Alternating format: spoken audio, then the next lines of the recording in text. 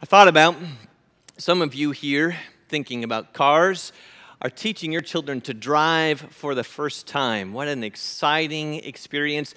In fact, I kind of thought there may not be something that helps prepares adults to meet the Lord more quicker than to help your child learn how to drive. You are navigating down the bush at 70 miles an hour. You've got to be ready to meet the Lord at any time if you're teaching your child to drive here in Texas, here in Dallas. Well, I thought about that. There's so many things in the car we do, and we just don't even think about it. You know, you get in and you buckle yourself in and you crank that, push it on, whatever you do to get it on today, and you get your mirrors, and then you go, and you do that without thought because it's just kind of routine. We're used to that. When we teach our kids, we kind of focus them here. You got to look at the gauges. You got to look at these gauges, and you got to know them real well. And if you know cars, in fact, you don't have to know anything about cars. You know those gauges up on the screen. I mean, you may not know the particulars of how they're all defined and what they all mean, but you know what they do. That one tells you how fast you're going, and one tells you about the temperature. One tells you how much gas you got. You know you're going to be looking right there. Well, here comes the problem. The problem today in 2021.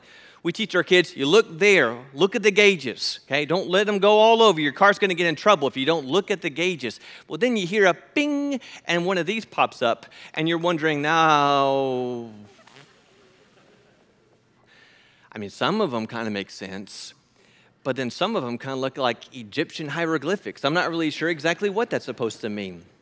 Ever have that? The fancier the cars, the more complex the symbols. And you're wondering, I don't know what my car is trying to tell me, but it's obvious that something's going wrong. And so what do? Well, we could just keep driving until your car breaks down. And that may not be very long with the newer cars we have.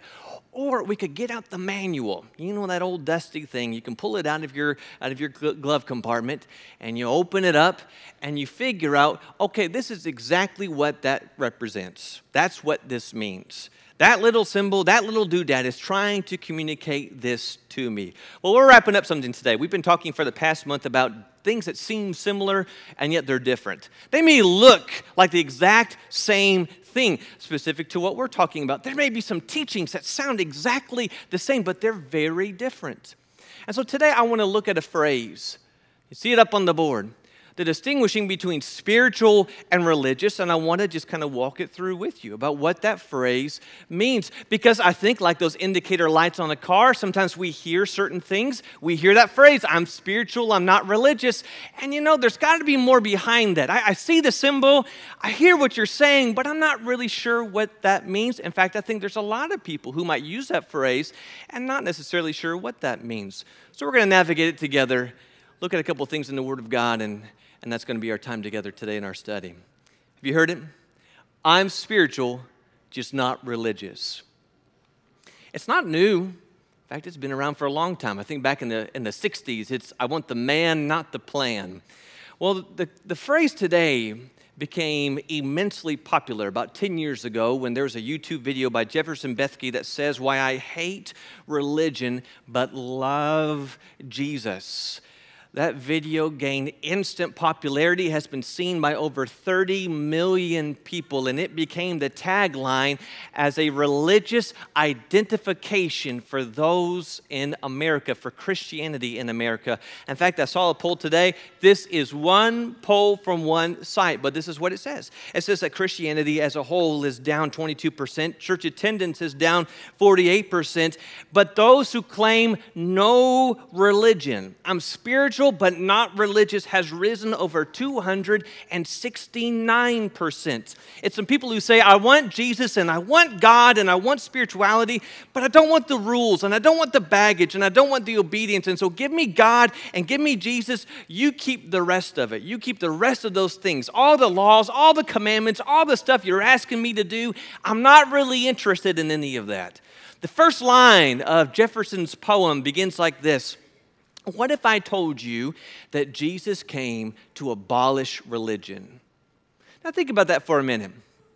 What if I came to tell you that Jesus came to abolish religion?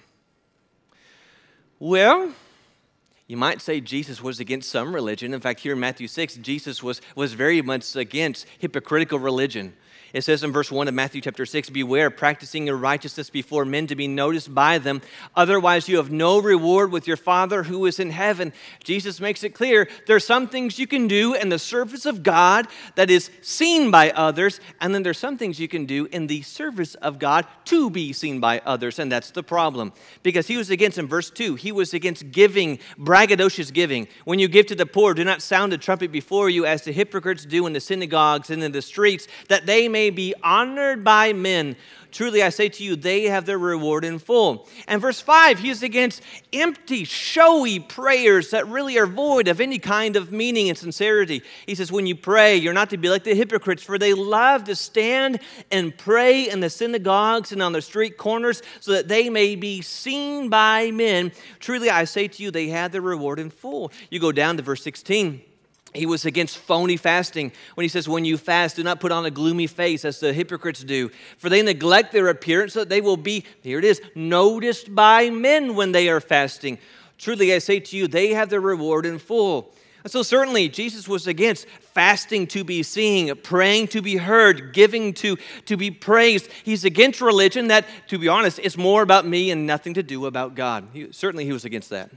We might say that Jesus was against empty religion. Right? You think about that phrase in Matthew 15 and verse 8, the people honors me with their lips, but their hearts are far from me. So certainly there was some religion Jesus was against, but to say as a blank statement, Jesus came to abolish religion, well, that's just simply not true. Because if you think about it, Jesus was a very religious man. Jesus was born, as Paul would say, a Jew. He was born under the law, and during his time on earth, Jesus followed, submitted himself to that law of Moses. And so Jesus built the habit, the custom of going to the synagogue on the Sabbath day. He kept the Sabbath, he went to the synagogue. Jesus kept the Passover while he was on earth. In fact, when the apostles gathered all the preparations for the Passover, they did so in Matthew 26 by Jesus' direction, by his order. That idea of Jesus coming to undo all religion or abolish all religion, that becomes problematic when you look at verses like John 4 and verse 24, that God is spirit, and those who worship him must worship in spirit and in truth. Well, we get the spirit. It's no good to be here without any kind of meaning or sincerity or heart. But what about the truth? Truth seems to say there's something you have to do. There's a teaching you have to follow. There's some rules that you need to keep. Or really, it becomes really problematic when you look at a verse like this one. Pure and undefiled, wait a minute, there's a word from God. Pure and undefiled religion in the sight of our God and Father is to visit orphans and widows in their distress and to keep oneself unstained by the world. Which really just means this. You know it, but maybe sometimes we just need a refresher in this. That just because someone says something and it sounds appealing, it sounds catchy, it's coined in a well-put-together poem, it's made by a crafty YouTube video, doesn't make it true. Doesn't make what's said in there true.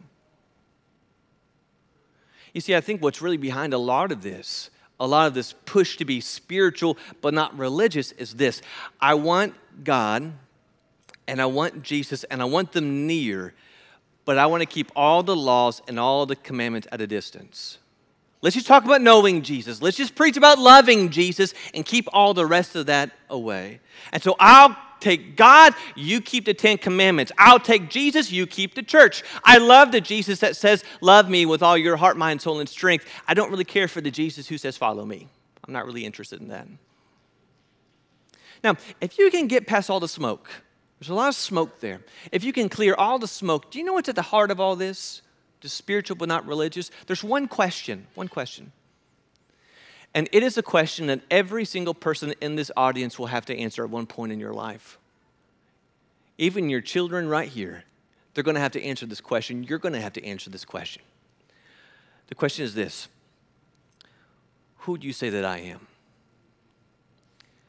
Jesus asked his apostles, who do you say that I am? This is the heart, the crux of this. I'm spiritual, but I'm not really religious. I don't want religion. Because here's the thing. If you break down how it is I see Jesus relationally, It determines everything I do with that Jesus, for that Jesus going forward. In instance, if I say Jesus is my friend, then I think about how close I am with Jesus and intimate I am with Jesus. We have a good relationship together. If I talk about Jesus as my Savior, it points to my dependence on Jesus, how much I need Him, and maybe my thankfulness or gratefulness for Him. Here's one for you. We sang it a lot this morning. Maybe you didn't catch it. Tom did a great job of weaving it into our songs. What about when we call Jesus Lord? Thank you for the cross, Lord. What about Lord? Did you know that word Lord appears over 100 times in your New Testament? Lord Jesus. If you're writing it down, that word Lord in Greek means this. It means master or ruler. Think about that. Downton Abbey, the Lord of the estate. Star Wars, Lord Vader, ruler of the galaxy, right? Lord Jesus, master or ruler. To call Jesus Lord is to acknowledge that He is King, that He is over all, including all of me. Now here's the thing, Romans 1 and verse 4, we just talked about not what was, but what is. Jesus was declared the Son of God with power by the resurrection from the dead according to the Spirit of holiness. Notice, Jesus Christ, not a Lord, not the Lord, Jesus Christ, our Lord. He is proven to be Lord through the resurrection. It proved it. Now, Ricky mentioned in the sermon today about the 5 steps of salvation. That which the Lord requires through His Word about how we can receive that amazing grace. And one of the things he walked through from Romans chapter 10 is the confession. Confession that leads us unto salvation. He talked about that great analogy of saying, I do before you get married. He didn't notice, he asked if anyone was going to take his name. My Noah raised his hand. So you've got about 18 years and a couple bills to pay with my Noah. But he's yours, buddy. Noah Jenkins. Let me ask you a question this morning.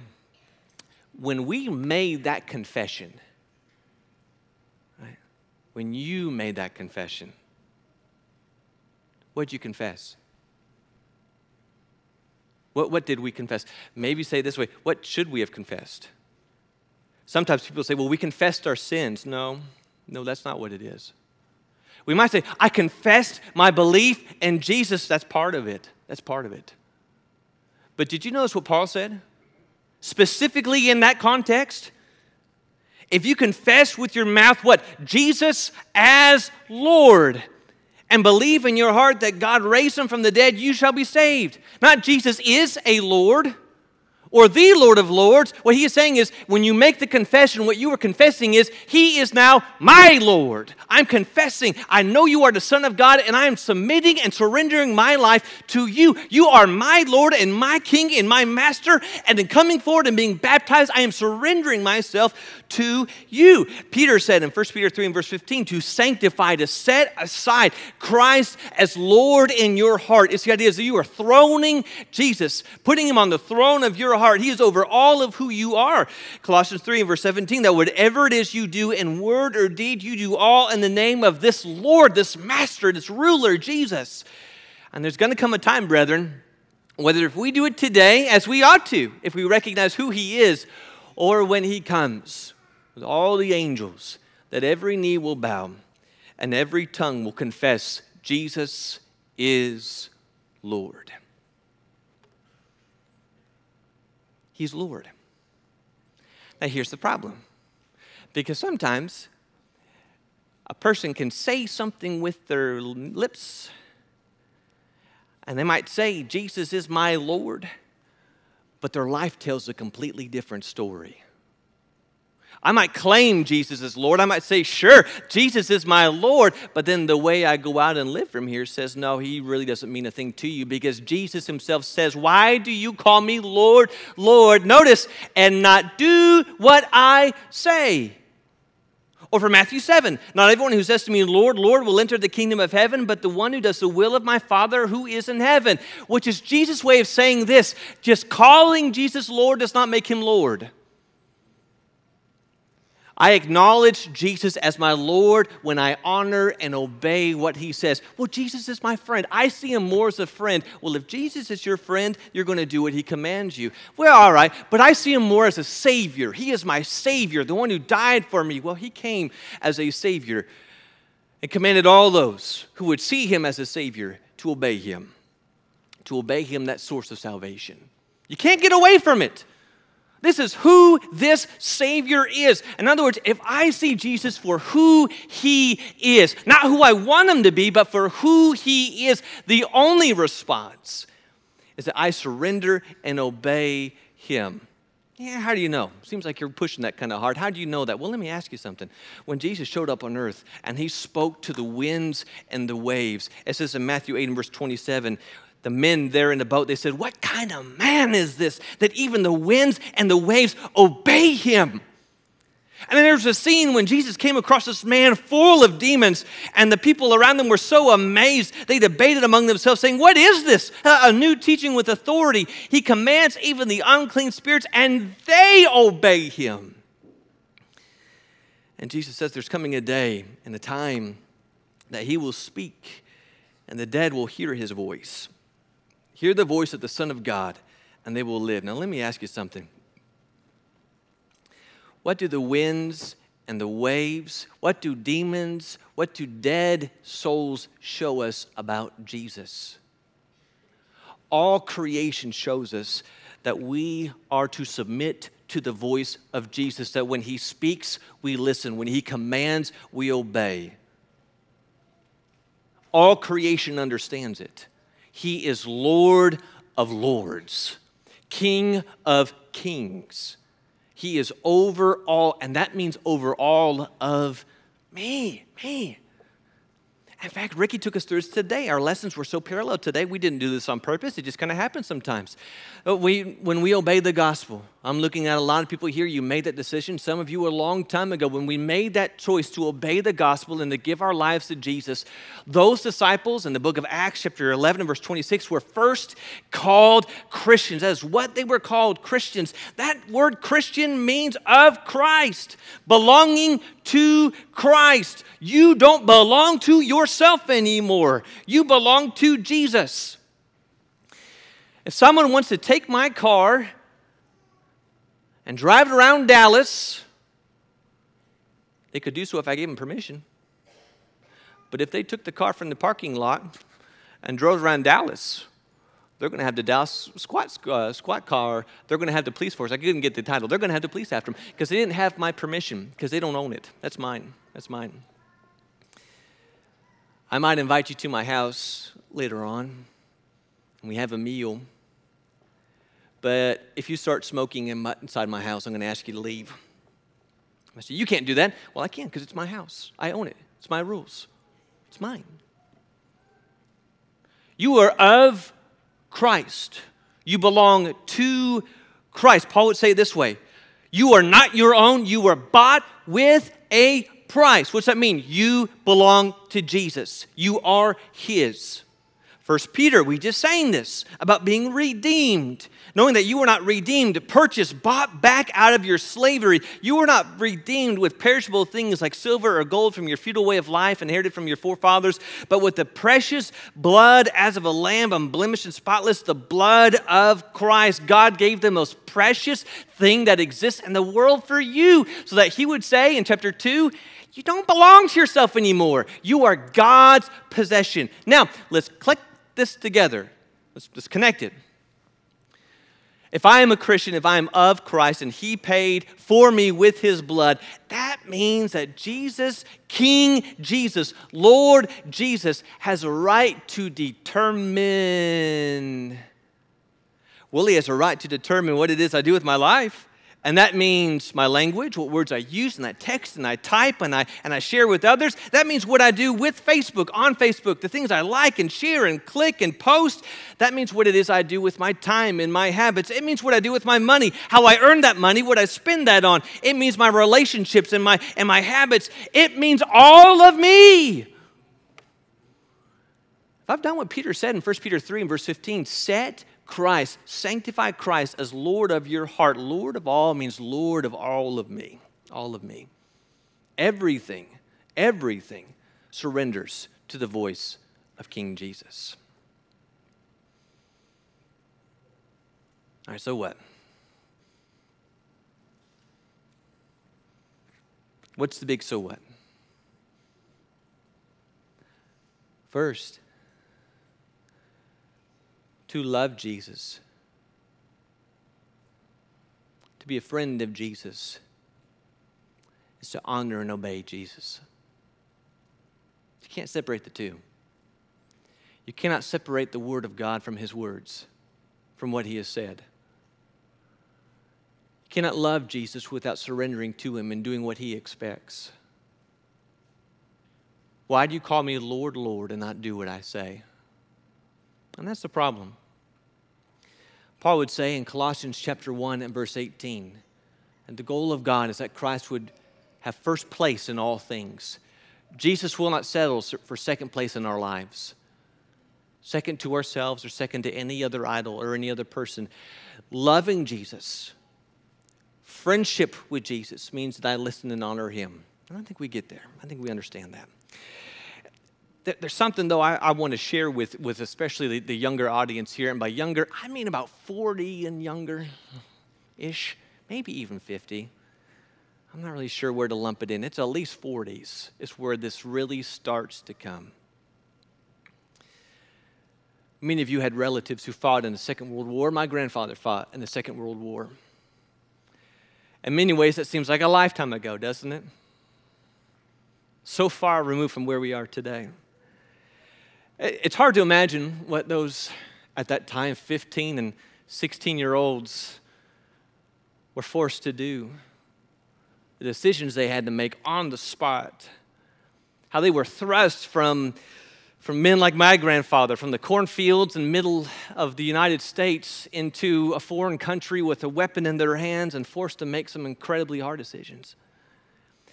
It'd be unfair for me to be critical and judgmental of any of the choices they made, because I wasn't in their shoes. I didn't have to make those choices. In fact, because of their bravery, they fought a war that I will never have to face. I will never have to fight. And so instead of being critical or judgmental, which is not at all in my heart, what ought to exist is a great deal of gratitude and thankfulness, because they did the best they could. They were not perfect, but they did the best they could to try and keep the next generations alive, to fight for freedom and the things that mattered the most. Do you know where I'm going with this?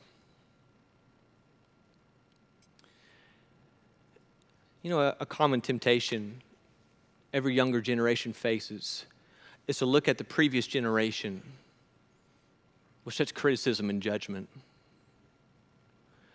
If you're in your 40s, maybe early 50s and younger, it's really easy to look back over those old generations before us spiritually, our fathers and grandfathers in the faith, and to look at some of the battles they fought for the truth. And it's really easy to look back at them and to think they made a lot of mistakes. And if I were in their shoes, I would do things so different from them. And that's not fair. It's not fair because we weren't in their shoes. We weren't there. Can you imagine in one moment you're trying to understand what the truth teaches, and these are things that sound new, discussions, arguments that are new all of a sudden, and people that you counted on as more than just brethren, family, are now seeming like enemies, and churches are splitting, and preachers are getting fired. Can you imagine how hard that would be? Now, did our fathers and grandfathers of the faith handle everything perfectly? No. Just like you and I don't handle everything perfectly today. Were they just trying to pick a fight? Were they just contentious? No. No, they were good men and women who tried more than anything to just stand for the truth and help their children and their grandchildren and the churches at that time to remain true to King Jesus. And so what happened before, and the battles of what happened before, what took place from the generations before does not deserve or merit our judgment or our criticism, brethren. It deserves our thanks and our respect for men and women who stood for the truth. There's a reason I'm coming to this, because here's the temptation of every young generation. When we look at what happened before, is we said all they wanted to do was fight. All they did was argue. And you know what? It was just over a bunch of doctrinal things that really don't matter. It doesn't matter what a church does and its work and its money and all those things that they were fussing about. None of it really matters. Says who?